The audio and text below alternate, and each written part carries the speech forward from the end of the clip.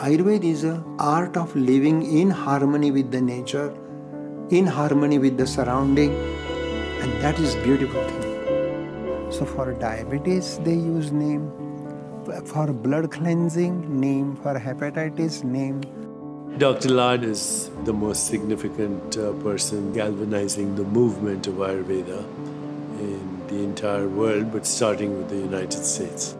So I got this idea. I'll bring Dr. Lad to America.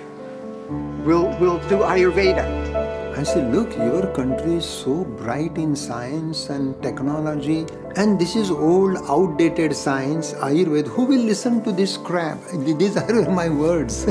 Changing diet. Proper food is proper medicine.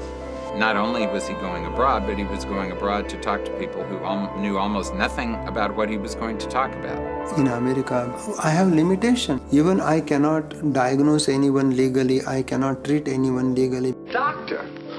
That guy's no doctor, he's a quack. You honor and respect every client like a god.